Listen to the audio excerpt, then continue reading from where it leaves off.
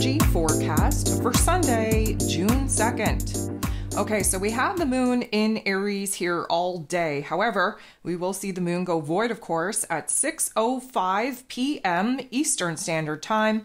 We won't be locking into Taurus energy, though, until 1:57 a.m. Monday morning. So there is quite a bit of time that the moon will be void. And most often than not, when the moon is void, things are shaky, things are uncertain, things are unstable. We start questioning everything. It's really not a great time to feel safe and secure, to decide upon things, to make any kind of commitments. So we're going to have to pace ourselves until we lock into that fixed earth energy of Taurus, again, early Monday morning. Now, this is also the very last day that Mercury, ruler of the mental plane, ruler of information, communication, how it is that we express ourselves, will be in Taurus energy. He will be shifting into his rulership here on June 3rd. So again, anytime that we have a planet reaching the near end of its transit, there's a little bit of intensity there. If you need to go back and take a listen to what Mercury in Taurus was all about, by all means go do so. If you want to know what Mercury in Gemini is going to be all about, first of all, download your June zodiac forecast. Secondly, bust out that Gemini season e-guide. And thirdly, just kind of follow along. Listen to the ascension forecast for this week and understand where the energy is shifting and how that is going to manifest in our physical bodies, in our physical form. Outside of that, we have 11 different aspects taking place here today. 7 of them are going to involve the moon. The moon is going to semi-square Jupiter, the planet of growth, expansion, beliefs, abundance, and blessings, fresh in this Gemini energy.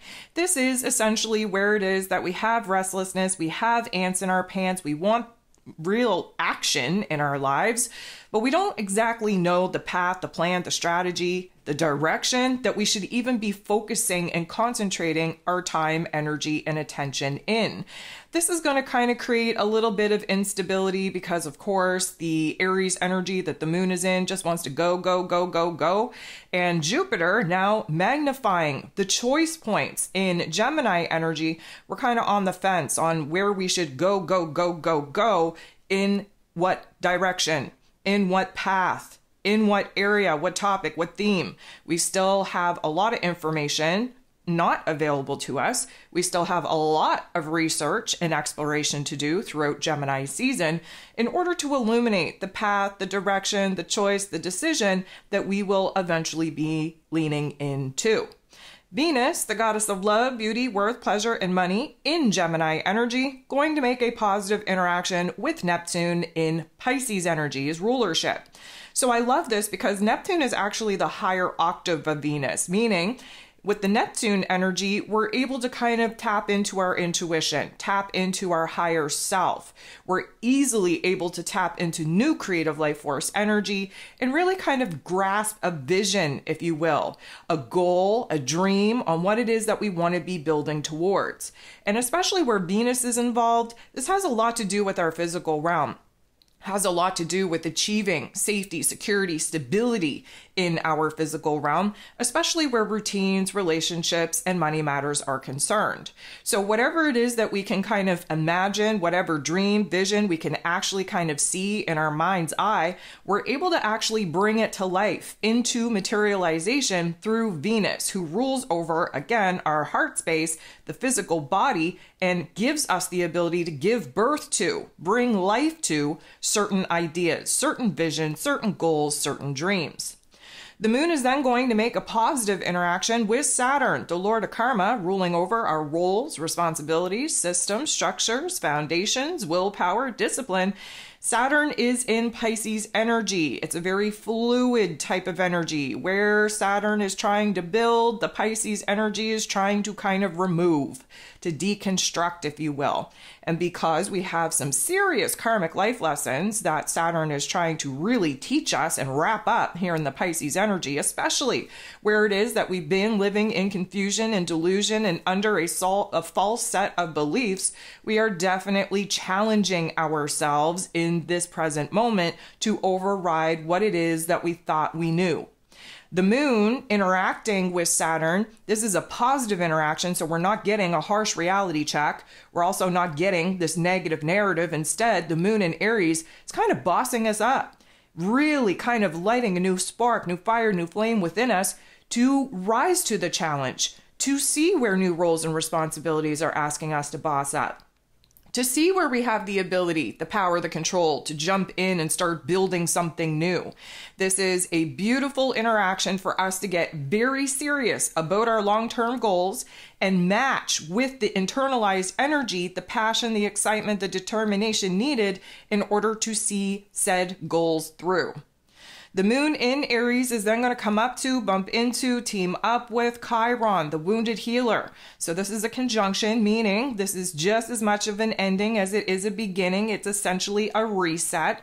Some of the things that we are realizing in this energy could be where it is that we're tired of the pain, of the trauma, of the wounds, of the anxiety, of the worry, of the fear, of really kind of busting out, especially with this new version of self that we've been trying to anchor in. We can remove those particular fears, doubts, and insecurities, and we can start growing, healing, improving, repairing some of those particular issues. This is a boss up energy. It's giving us a little bit of a glimmer of a new mission, of a new quest, of a new purpose, and who it is that we have to be to actually rise up to those particular challenges. Mercury, ruler of the mental plane, ruler of information, communication, how it is that we express ourselves, in the final degrees of this Taurus energy, is going to semi-square the North Node in Aries energy. So a semi-square is a little bit of tension, a little bit of conflict. That North Node in Aries energy is trying to get us on the right path to be on this individual solo quest adventure to reach our new soul's mission, new soul's purpose, soul's potential. Again, the semi-square is highlighting where it is that we're not ready to move forward. And that makes a lot of sense, seeing that the Taurus energy that Mercury is in is a fixed sign. We don't really want to make moves. We don't really want to see a whole lot of change. We're just trying to get the lay of the land. We're trying to explore our options, opportunities to make some changes that we're not prepared to make just yet. So right now, we're not really seeing the path forward. What we're doing is we're very focused on the present moment, identifying what is working, what isn't working, and furthering into that, what it is that we could strengthen that is working, and what it is that we could kind of deconstruct and remove that isn't working, especially blocking our path from actually moving on. The moon in Aries then going to make a positive interaction with Uranus, the Great Awakener in Taurus energy. I love this because it means that we're getting a jolt of energy, of insight, of epiphany, of aha moments on where it is that new ways of doing things could definitely take place. Again, the Taurus energy that Uranus is in is a fixed earth sign. So again, we are kind of resisting the changes that need to be made. But Uranus wants us to open up our mind, open up our heart space, open up just our ability to see where if we tried to do something differently, maybe, just maybe, we could create a different result. Emotionally speaking, there's a lot of passion, a lot of boldness, bravery, courage coming out of this Aries energy, and we're definitely hot to trot. We're definitely building in our inner realm, cultivating a new fire, new spark, new flame that is pushing us to the brink of trying something new. The moon is then going to come up to, bump into, team up with Mars. Mars, the god of war, ruling over our physical energy, our drive, our passion, our desire in his rulership in this Aries energy. He also rules over the Aries energy that the moon is in. So there's going to be an intensity here. This is a conjunction. So again, another ending / beginning point. This could potentially be the ending of the anger, the frustration, the agitation, the animosity that's just kind of right below the surface of our awareness.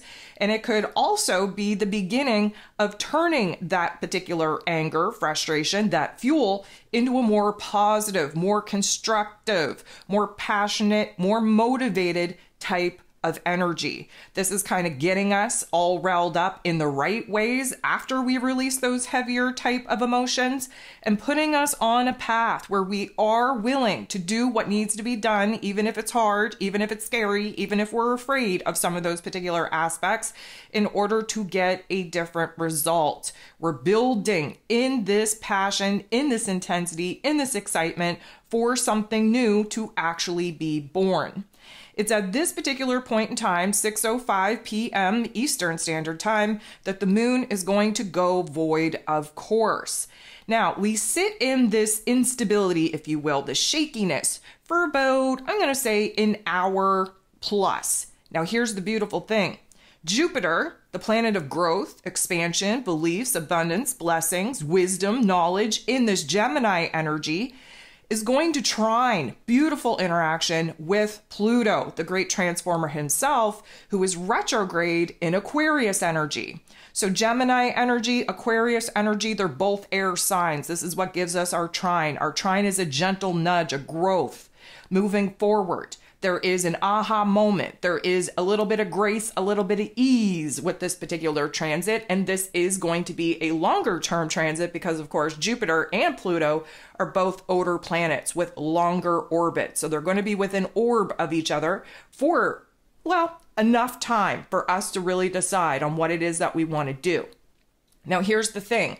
This is an empowerment energy. It is kind of unearthing the part of us that has been buried away because we've been too, let's call it timid or fearful or anxious, to actually identify what it is that we want out of life. Many people just sit around talking about what they don't want. It's an even harder time to identify what it is that we actually do want. And half of that is because once you recognize what it is that you do want, then you're responsible and accountable for actually making it happen or being accountable and responsible for it not happening at all.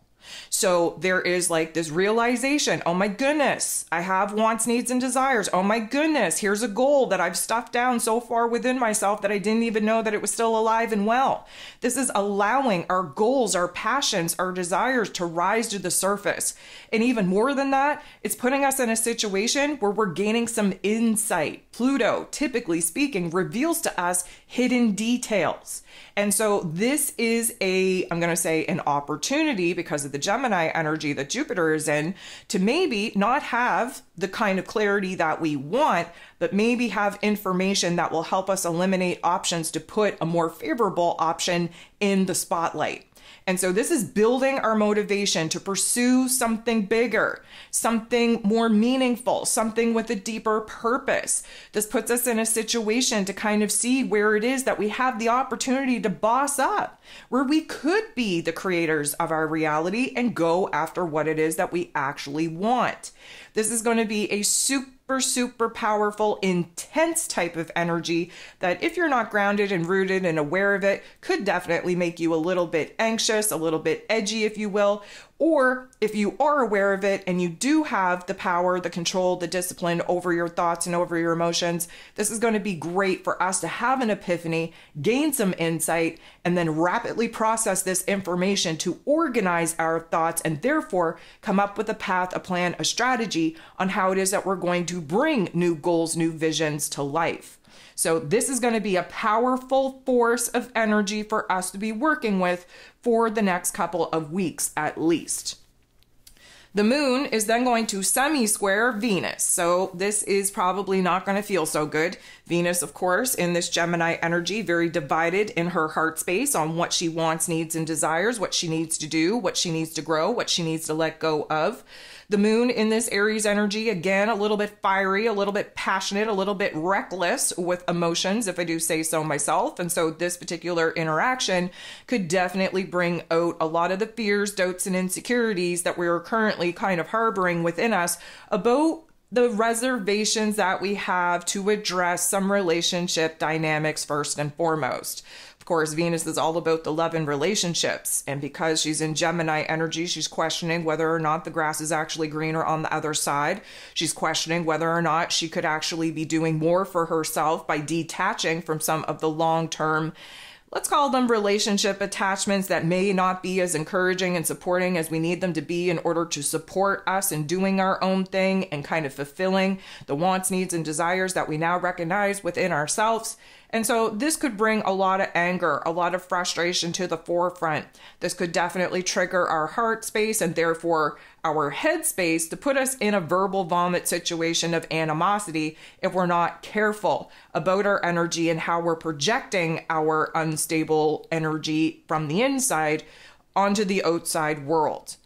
So that's not going to feel so good. The moon is then going to semi-square the sun. So again, furthering the complexities of choices of do I stay, do I go, of should I do this or should I do that. The moon and the sun, anytime that they come together, there is an emotional awareness, even if it comes out of frustration, even if it comes out of anger. And so the moon in Aries, very fiery, very aggressive, very, let's call it frustrated and agitated. And the sun, of course, shining a bright light in this Gemini energy is highlighting the different options, the different choice points, and they're very extreme in nature.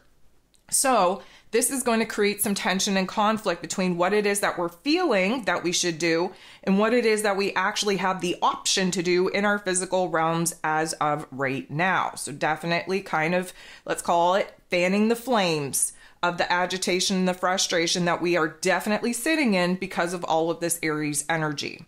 The last thing that we have going on here today is Mercury, ruler of the mental plane, in the final degrees of this Taurus energy, sextiling, beautiful interaction with Neptune, who's in his place of power in this Pisces energy.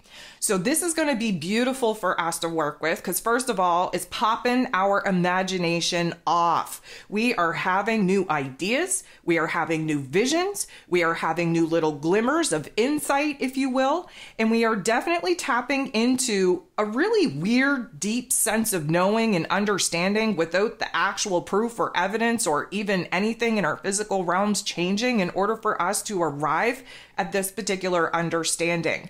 So it's like our intuition is jacked, it's highlighted. We are kind of being triggered and activated to see things from a different set of eyes. And because we're anchored in with this Taurus energy, and Mercury, of course, rules over the lower level of our intellect, whatever it is that our higher self is doing, whatever kind of intuitive insights we're aligning with, whatever imagination we're able to actually kind of tap into, we're able to bring it down into the lower level of our intellect and actually make sense of it.